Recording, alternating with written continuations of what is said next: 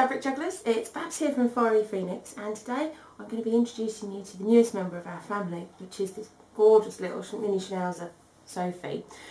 So she might have been making all sorts of snuffling noises in the background for some of my my recent tutorials, so I thought I'd let you see who's been making all that strange noise, and it's this little one. So I thought that would be a nice fun introduction for today. Bit of puppy love there, so cute. Before we get on to the business of the actual tutorial for today, which is sort of semi-tutorial, but also it's a review, and it's a review of the SENCH side threading needles. Now I'll put some decent photography up because this is obviously going to be teeny tiny in comparison to how far away the video camera is, and also I don't want to get anything near you, little one, where you could hurt yourself on the needles. So I'll move the camera around and I'll show you exactly why I'm so excited about these needles. See you in a minute.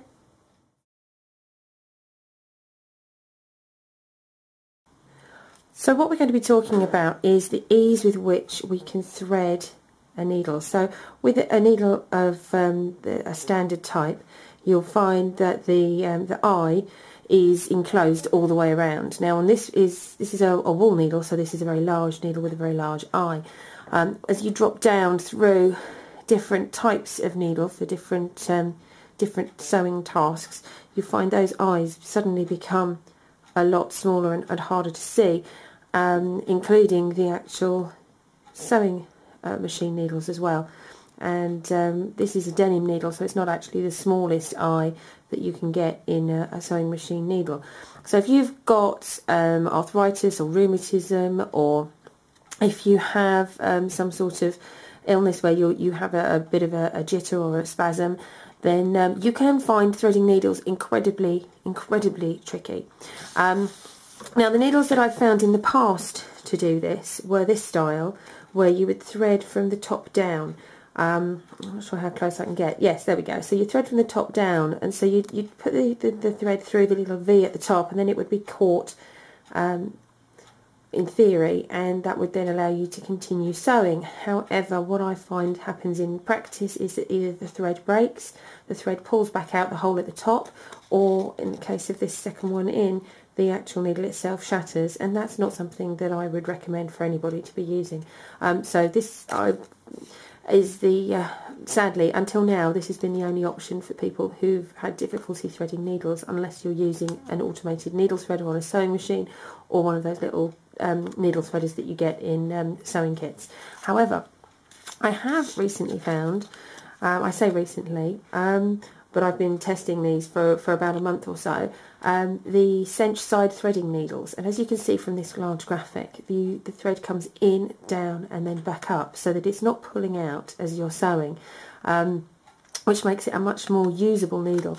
So this is a pack, which I'm throwing around all over the place, of the hand needles. I'm not sure if you can see that quite closely enough to see the holes on the side there where you would actually thread the needle, but I'll pop up a decent graphic so that you can see that. So that's the hand needles, and I've also been using the sewing machine needles. So again, you'd thread down the side and then bring it back up to have the thread running. And in one of these packs you get 2 needles. I've been using one, as I say, for the last month or so, testing it out in a variety of projects, and these are a universal size 80-12 for medium weight fabric. Now, I've used that on quilting, I've used it in bag making, I've used it in soft toy making, I've used it for repairs, and I've also used it in the only project that I found that it didn't actually work with, which wasn't a surprise to me, was when I made the Sugar Skull pincushion, because that was freehand embroidery and I wasn't using a frame to hold the fabric taut. I was just holding it quite loosely with my own hands. That the movement of the fabric caused issues with the needle, but any needle struggled with that, but this particular needle found it rather unpleasant. But other than that, I would highly recommend this needle. You can use it with pretty much any project. So what I'll do is move on and show you how to insert the needle into your sewing machine, and then how to thread it. So what we're going to do is remove the needle which is currently in the sewing machine. We've got a nice dark thread, so you should be able to see how I then go ahead and thread the needle.